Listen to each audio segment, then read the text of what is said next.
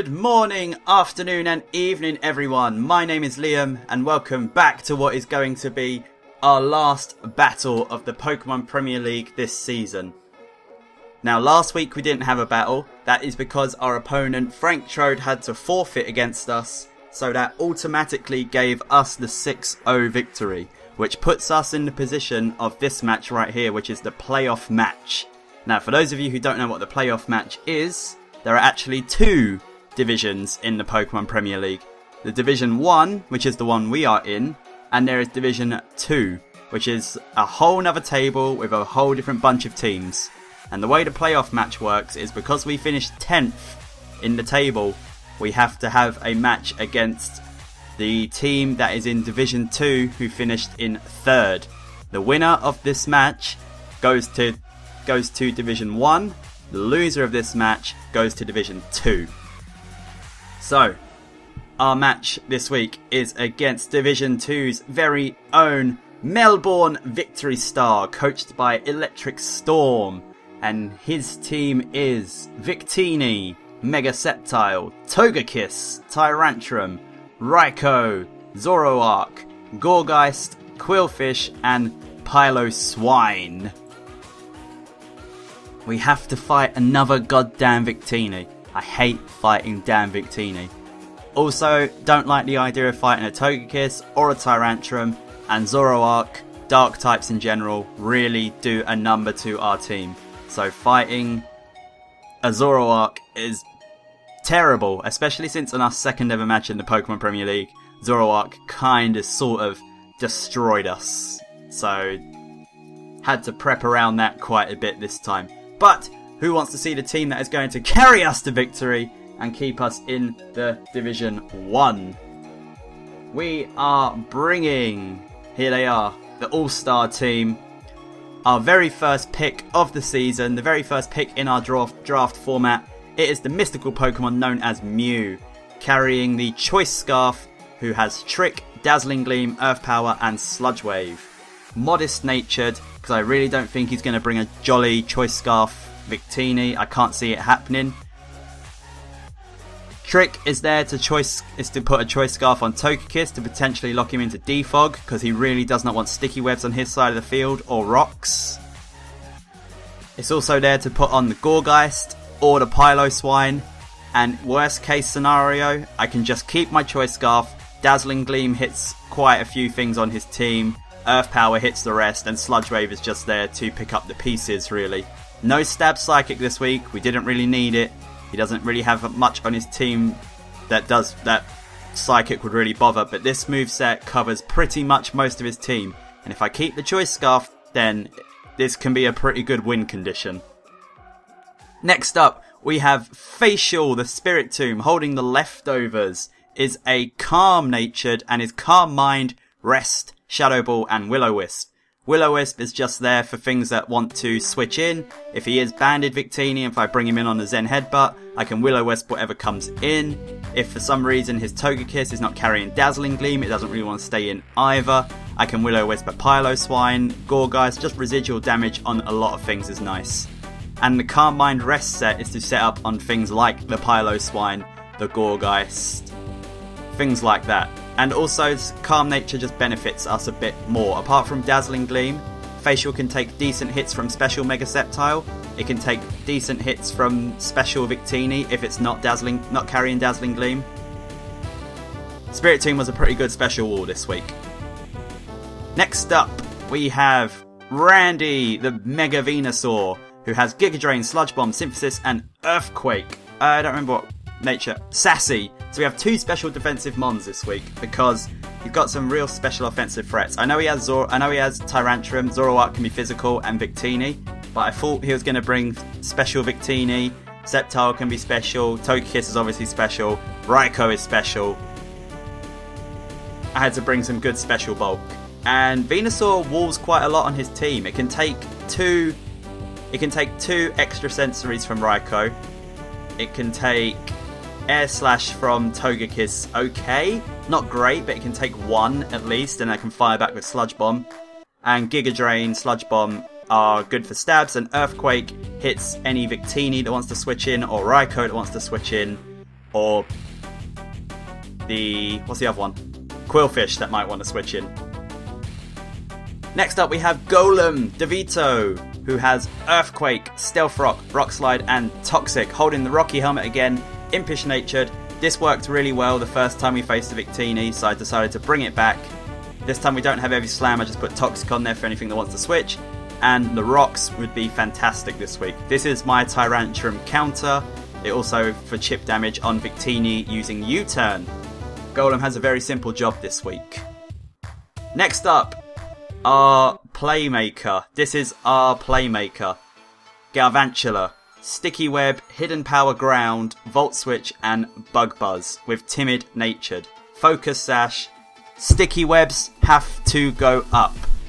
His team does not want Sticky Webs up because then Mamoswine, who is our next member, Mamoswine runs a train through his team. With Sticky Webs up, Mamoswine can take on Sceptile, Victini, Tyrantrum, Togekiss, Gourgeist, Piloswine, Quillfish, pretty much anyone on his team. Galvantula also hits some decent stuff. Volt Switch does good damage against Togekiss. I got Hidden Power Ground on there for the... who is it for? For the Victini, and it was for something else as well, I can't remember off the top of my head. Potentially Tyrantrum switching in on Volt Switch as well, and Bug Buzz is just good stab. And last of all, our big heavy hitter, Sandy, holding the Life Orb, Jolly Natured to take advantage of that Sticky Web plan that we have, Superpower to hit Piloswine, Earthquake, Ice Shard and Icicle Crash for everything else. Mamoswine can destroy his team. So then, ladies and gentlemen, boys and girls, children of all ages, get ready for what is our last battle as we fight literally for survival. Over to you, Battle Liam. Right guys, welcome to the battle. As you can see, Jack has decided to bring the Zoroark, the pesky Zoroark, which really... I hate fighting dark types with the team we have. He brought the Togekiss for that defog. Like I said, he cannot afford to let webs and rocks be up on his side of the field. He brought Tyrantrum because Tyrantrum does really go well against our team, except for Golem, but then even Tyrantrum can carry Earthquake, so Tyrantrum is just a really good mon to punch a wall in us. He brought the Mega Sceptile though, which I was very surprised about. Being that we have a Mamoswine, unless he is pretty much full defensive Sceptile, Ice Shard is going to one-hit KO him. He brought the Raikou because special attacking Pokemon, pretty good again against my team. And Raikou has a lot of coverage for Pokemon. He pretty much can hit every Pokemon hard on my team except for the Venusaur. No, he can hit Venusaur with Extra Sensory. Oh god! Ah! Raikou's so scary. And then he brought Victini as well as we thought. So the superpower on Mamoswine is pretty useless because he didn't bring Piloswine, which is the only reason we had superpower on Mamoswine. And there isn't much on his team that Spiritomb is going to set up on. So Spiritomb, straight from the start of the battle, is pretty much just a Pokemon to switch into when I need something to take a hit and die. Spiritomb straight away at the team preview is pretty much useless because it's not going to be Will-O-Wisping very much. It can't really get a Calm Mind up on any of the Pokemon that he's brought. So Spiritomb is pretty much useless, but we stick with the game plan, Sticky Webs up, go from there. Sticky Webs is the priority for this team. I'm trying a little bit different way of watching the match this time, so I'm going to pause it as we go through to explain some of the moves, because some of the moves during this match were pretty goddamn crazy. So let's jump in. Eventually, there we go. Whoa, I was super nervous for this match. I really wanted to win. I needed to. So we start off with the Galvantula. Like I said, game plan, get up webs. He starts off with the Victini. I have no problem just clicking webs. That's why I have a focus sash. If he kills me, that's fine. I can just go straight out into Mamoswine and kill something else. He clicks U-turn though to get straight up out, and Galvantula actually takes that pretty well. I'm surprised. That tells me this Victini isn't banded. It's not a banded Victini, because that would have done a lot more damage. So straight away, I know it's not that. He goes out into the Sceptile though. as he gets caught in the sticky webs. I assume here he thought I was going to just click Volt Switch, or he just wanted to see what I was going to do and he wanted to get his Mega Evolution off, which was fine by me. I just clicked Bug Buzz because I didn't want to give him +1 at this point. He just goes for Protect though, so that just makes that move moot. It doesn't really matter. So I click Bug Buzz. Now, here I make a pretty ballsy move. I clicked Bug Buzz, trying to just put as much damage on Sceptile as I could before it killed me. Because he protected, I assumed in my head he thinks I just want to sack off this Galvantula. So I was going to click Bug Buzz again. I planned that out in my head, and my initial thought was to click Bug Buzz again.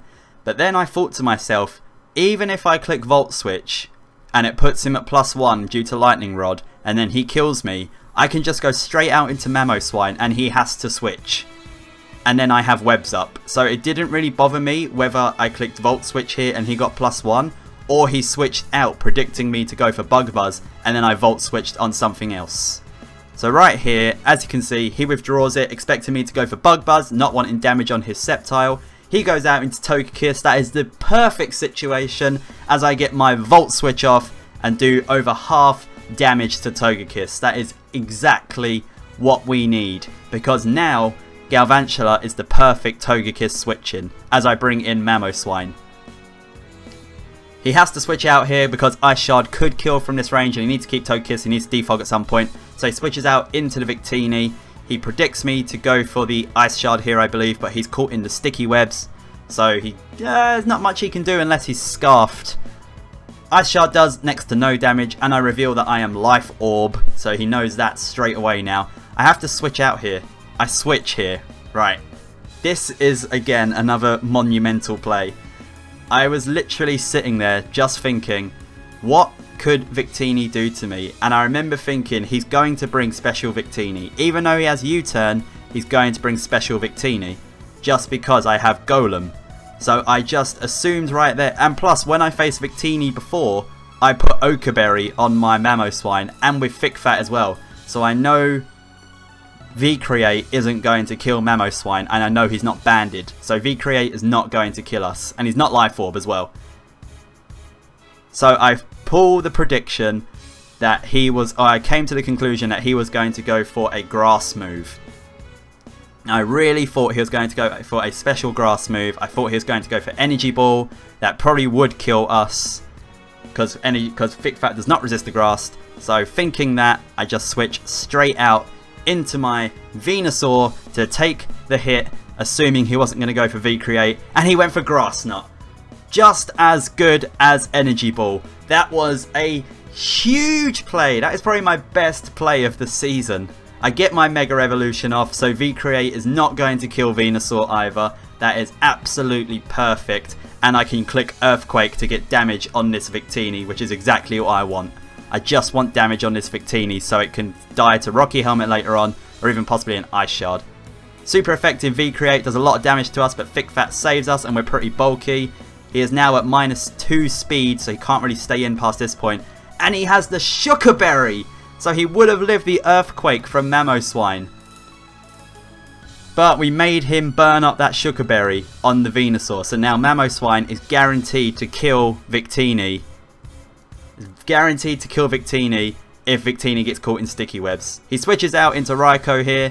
At this point, I knew I could just click Synthesis because I was going to outspeed pretty much. Even if I didn't outspeed, he would kill Venusaur and then I can go straight back out into Mamoswine and kill him. So Synthesis was just the best play to make there. I'm back up to nearly full health and I know I can take any one hit this Raikou wants to give. As he goes for the extra sensory, I know I can take one. That does a lot of damage. I thought he was Specs. It's a crit. Suck on my nuts, that was a crit. But I also get some damage off on the Raikou. A lot of damage off on Raikou. Earthquake on Venusaur was a good move, was a good decision this week. And I take the Volt Switch too. So just to pause it one more time here. We have our webs up. There's damage on Victini. There's damage on Raikou. Sceptile's already Mega Evolved, so he's now a Grass Dragon. This is the perfect situation for us. We are really setting up for our Mamoswine to just sweep through his team with the combination of Ice Shard and Earthquake and Webs. This is like going exactly to game plan right now. And Mega Venusaur is the perfect special wall that we could have asked for. So you Volt Switch there, we took it pretty well. He's going to go straight back out into Togekiss, as I decided at this point to click Synthesis again. If he went for another situation of if he killed me, I just go out to Mamoswine and kill. If he didn't kill me, I got my health back. He goes out into Togekiss though. I assume he's going to click Defog, so I just go straight back out into my Galvantula to set up Webs. I know I'm going to outspeed him, so he clicks the Defog. I know at this point, if he clicks Air Slash, I'm going to outspeed him and set up the Webs, so he kills me, but I still got my Webs up. If he doesn't kill me, I get my Webs up, so I just click Sticky Web here, no problem, as he switches out into the Raikou. Maybe predicting me to go for Volt Switch just to kill off Togekiss, but like I said, my game plan is just Webs. Webs, Webs, Webs all day long. At this point, I made the decision that I do not want to sack off Galvantula, because he can bring in Togekiss on my Venusaur. He feels confident enough to bring Togekiss in on my Venusaur, so he must be pretty damn sure that number one, his Togekiss is going to outspeed me, which it probably would anyway, and number two, he can take a Sludge Bomb. That's not a situation I want to be in. I need these Webs up. So at this point, I have to take out Galvantula, because Galvantula is the perfect switch in for Togekiss for the reasons I explained earlier. So I switch out Galvantula, and like I said at the start, Spiritomb is our Pokemon that we bring in when we just want something to take damage. We don't really care about Spiritomb. It's fine, no problem. Putting the pressure on, it's okay, it's not bad. He clicks Extra Sensory though, which is perfect for us. Perfect. He must have assumed he was going into Venusaur. He goes for Volt Switch. Because we're calm natured, we take that pretty damn well. Pretty damn well, Spiritomb. I'm impressed.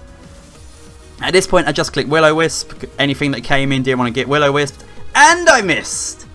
Will-O-Wisp on Togekiss would have been perfect. Would have slowly chunked it down, and Ice Shard would have been a guaranteed kill on Togekiss. But we go into our dedicated Togekiss switch in, which is our Galvantula. Fairly certain he's just going to go for Defog again, which means we can just click Webs again. Same reason as before. If we click Webs, we go first. He kills us. We keep up Webs. So I click the Webs. Up they go. They're there again. He either clicks Defog here or Air Slash. He just clicks Air Slash. This is going to kill off Galvantula, but now we have the Webs up and we can come in with Mamoswine and take out a hell of a lot of his Pokemon, especially since we burned the Sugar Berry on the Victini. He has to withdraw here because he can't take the Icicle Crash. I would outspeed every day. He doesn't have enough speed investment on Togekiss, clearly defensive one. Raikou comes in, caught in the sticky webs. Raikou is not going to take any hit. It might have taken an Ice Shard, possibly, if I clicked that move. I'm not too sure. But I just clicked Icicle Crash, fairly confident I was going to outspeed the Togekiss, unless it was fully speed invested Timid. But down goes the Raikou, and Mamoswine is now going to be the bull in the china shop that he is. We'll lose some Life Orb damage. Out comes not Ditto, which is the Zoroark. And Zoroark caught in the sticky web. At this point, I actually got a little bit too tunnel vision. I got a bit tunnel vision where I was a bit like, this is it. This is what I planned for. Sticky webs and Mamoswine. Go, just click all the moves. He brought in Zoroark. Now Zoroarks can be special or physical, you all know this. This Zoroark actually goes for Sucker Punch.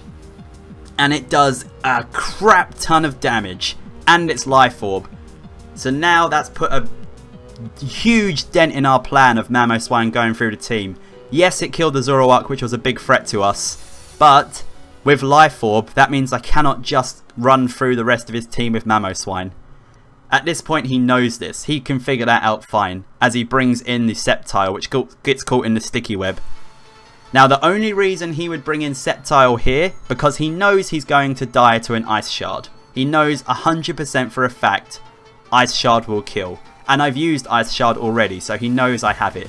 The only reason he would go Sceptile here is if he was going to switch out into Victini or Tyrantrum or something else to take the Ice Shard damage and just let my life orb damage start racking up. I knew this. I knew this straight away as soon as he brought in the Sceptile. So I switch out. I need this Mamoswine still. I can't just let it go down to life orb damage. I go out into Venusaur. Venusaur's a good middle ground to deal with Victini and Tyrantrum, as he does switch out, predicting me to go for the Ice Shard. He goes back out into Victini. I know I can take the V-Create. He gets caught in the Sticky Web. I'm not outspeeding him. He just clicks U-turn though. I could have maybe gone out into Golem there, but it wasn't. I didn't really need to. Venusaur could take any one hit. And I think at this point I just clicked Sludge Bomb. I did. I clicked Sludge Bomb there for him predicting me to go for Earthquake. He does have the, is it Capaya Berry? Kabaya Berry to reduce the Sludge Bomb, and now he gets rid of webs. Very well played on Jack's part. Very well played to get those webs out. That was a huge hindrance to his team. But now I just click Sludge Bomb again and take out the Togekiss. So now the plan is different. The plan has completely changed. With his Raikou down, and his Togekiss down, and his Zoroark down, Mamoswine still runs through his team. However, I no longer outspeed the Victini.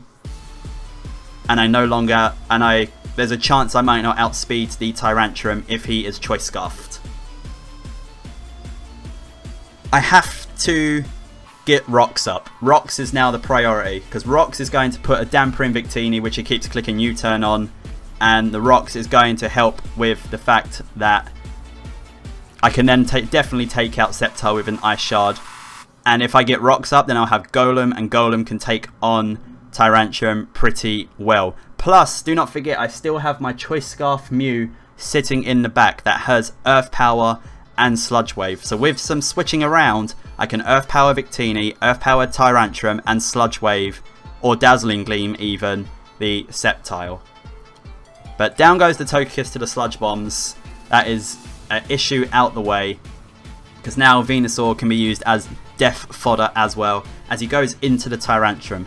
At this point, I just click Giga Drain, and thank God I did, rather than clicking Synthesis. At this point, it was another matter of, if Venusaur dies here, no problem, I get to bring in Golem. So I just click Giga Drain for damage. Thank Buddha in heaven that I broke that sub, because that would have been serious problems if Tyrantrum was left behind a sub. He is leftovers though, and he knows I break the sub now. He can't afford to just let me stay here, so he pretty much has to kill me off here. He clicks Head Smash. Hey, Head Smash. I'm fine letting Venusaur die. Venusaur done its jobs perfectly well today. And now I get to bring in my Golem, which is exactly what I wanted. I wanted to bring in my Golem. I wanted to get Stealth Rocks up. Rocks were needed. Now he has no way to get rid of Rocks. Late game Rocks. Rocks, Rocks, Rocks. He switches out the Tyrantrum though, not wanting to take an Earthquake, and I have Sturdy. I would definitely kill him. He goes out into the Sceptile. As I said, Rocks, Rocks, Rocks. We get Rocks up. Now Victini can no longer just U-turn around, and he can't keep switching his free Pokemon around willy-nilly.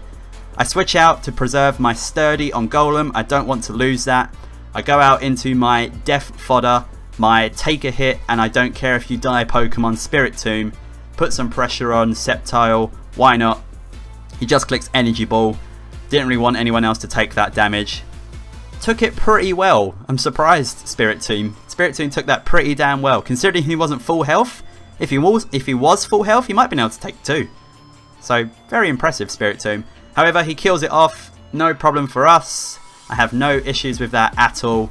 Spirit Tomb goes down. At this point, I'm free to bring Mamoswine back in, and I can just click Ice Shard on something because I have my Mew in the back. He lets the Sceptile go down here though to the Ice Shard. It was 100% going to kill no matter what.